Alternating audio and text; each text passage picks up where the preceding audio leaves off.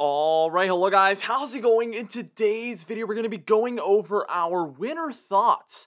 I don't even know what episode this is, it'll be in the title, but right now it's kind of away from me right now. I'm also very excited to announce before we get into the intro that Thursday, September 30th, that's going to be actually, I'm going to be releasing my fourth and biggest winter forecast of all time. We have changed pretty much everything about that winter forecast, and that's coming out on Thursday. I know a lot of you have been asking about that, so I wanted to go ahead and announce that ahead of time. Anyway, let's get straight into the video after the intro.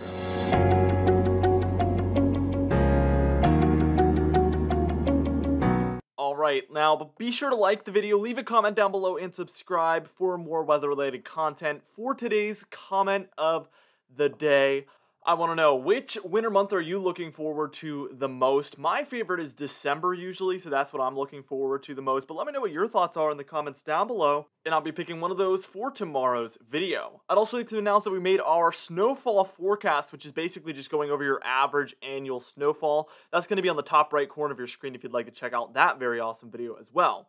Let's get straight into the sea surface temperatures here, and this is global. And we can see that there has been some cooling offshore of kind of the Pacific Northwest especially. That is going to lead towards more colder temperatures for those states, in my opinion.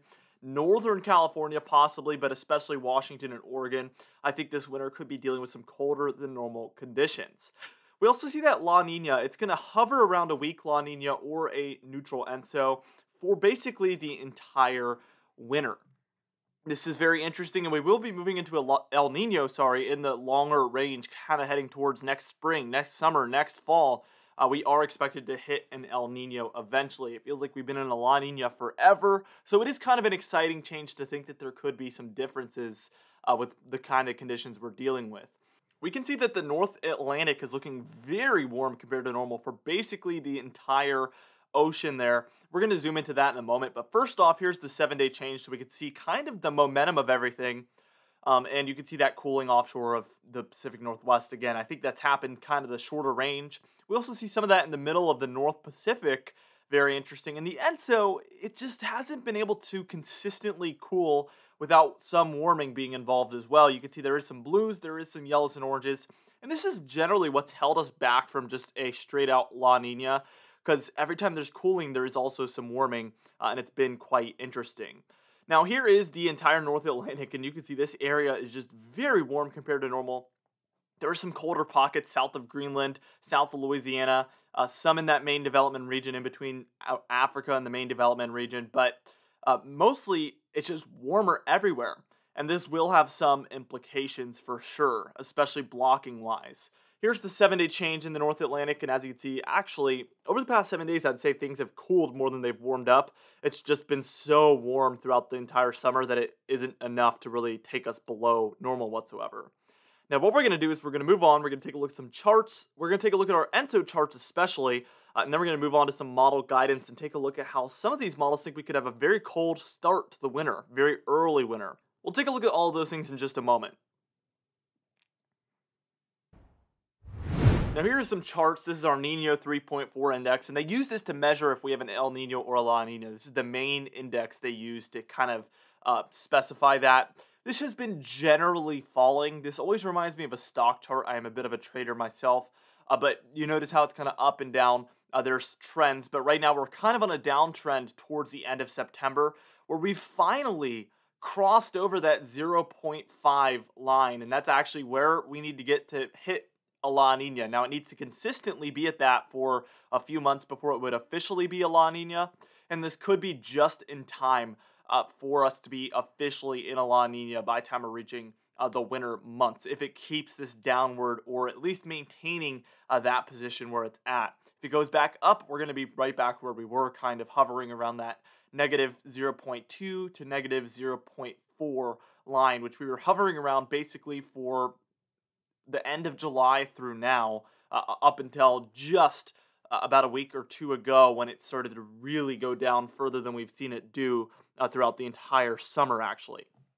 Here's the North Atlantic chart, and this one's been generally warming for quite a while. It's finally starting to cool, which is very funny considering what we just took a look at, because it doesn't look like it's done any cooling.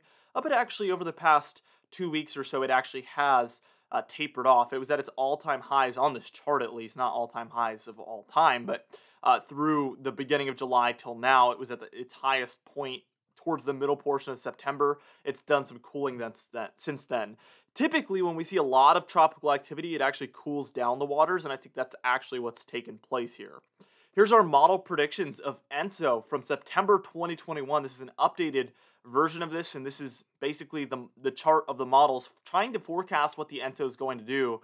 At the bottom, we have 3-month periods, so SON stands for September, October, November. And then you can see the next one is October, November, December, November, December, January. And then especially the one we want to pay attention to is December, January, February. That's our winter time. Now, as you can see, it's going to generally hover around where it's at. There is some that take it much lower. There is some that kind of take us back up towards a kind of neutral Enso. But the majority here keep us at this very, very weak La Nina kind of place. And it actually does warm on a majority of these towards the winter a little bit.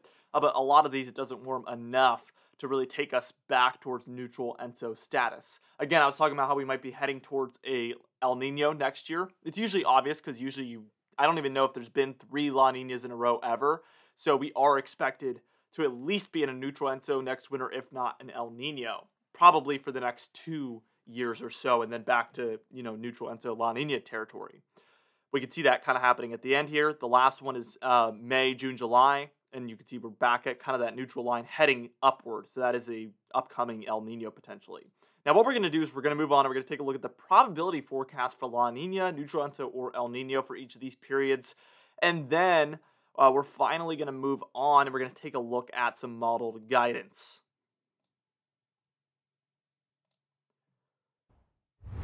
All right, now here we are taking a look at this chart. And this changed dramatically. If you remember, I actually showed this kind of, I want to say, my last winter thoughts, couple of updates, I would say. And those were about, I would say about 2 weeks ago was the time I made the last one. We had shown that neutral Enso had become a lot more higher probability. Well, now we've gone back in the other direction, back towards a La Nina favored forecast, which with this recent cooling isn't a big surprise.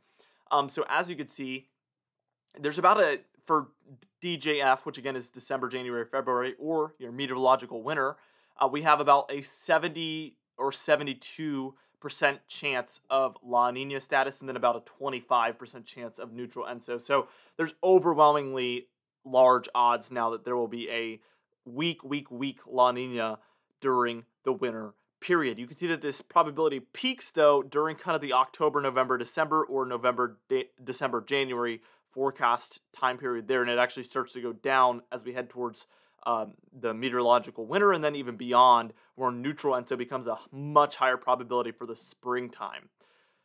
So that's the early September forecast. They did make an update here for mid-September as well. This is kind of a minor update, but as you can see, kind of for winter, we went a little bit down with the La Nina probability back to like a 60% chance, so about 10% chance less, and about 10% chance higher with the neutral Enso. But we reach a neutral Enso much quicker on this one. January, February, March timeframe, it's about 50-50. And then February, March, April, you can see that the probability for neutral Enso overtakes the La Nina one. So that's kind of when that flip happens in that time frame, according to these models. Now, I wanted to talk about different things. So Tropical Tidbits, their CFS forecast shows this. And then Weatherbell's CFS model shows this. The first one was for December, by the way. This is for November. Real quickly, here is December, so you can see it's calling for colder conditions, but I want to backtrack here. November, it's calling for a very cold month here, and you're probably wondering, what's the difference? Like, why is this Weatherbell one calling for much colder conditions, and then the Tropical Tidbits one calling for warmer conditions? It's pretty much the opposite, but it's the same model. Well, as we move back to the Tropical Tidbits one, sorry for moving around so much, look at the top left there. Average of the last 12 forecasts, so 12 runs times 1 member. So it's 1 member, it's just one individual model, but it's taken the last 12 runs and combined them.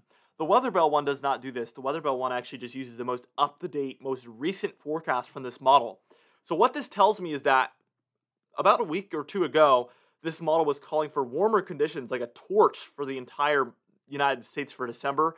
But in the most recent updates, the most up-to-date ones starting this morning, they came out. It is calling for colder than normal conditions, not only for November here in the eastern United States, which could, November can feel a lot like winter if we have colder than normal conditions. And sure enough, that looks like what this could be. We see a ridge out west in this as well.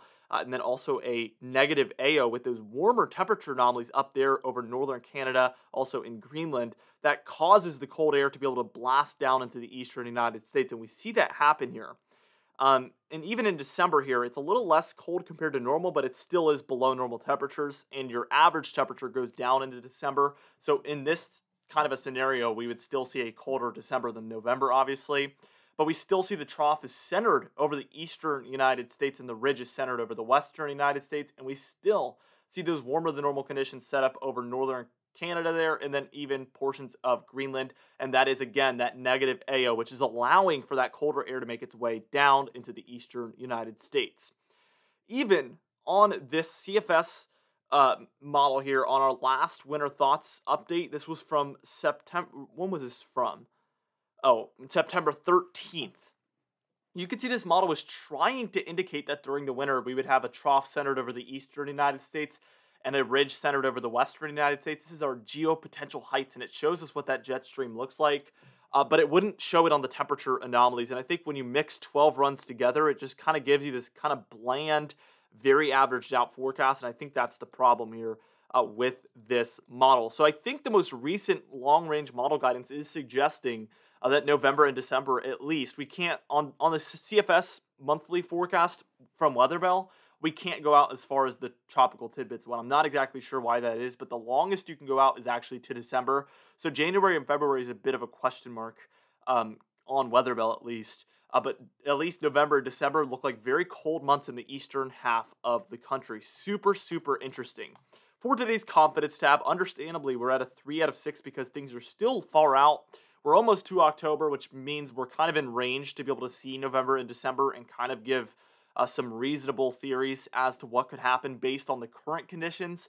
January and February are still a bit far out, and that's why our confidence is a little bit lower. Once we're into November, and towards the end of November especially, we will have a finalized winter forecast out that uses the current conditions that are not likely to change throughout the winter. So once you get close, that's the advantage you have.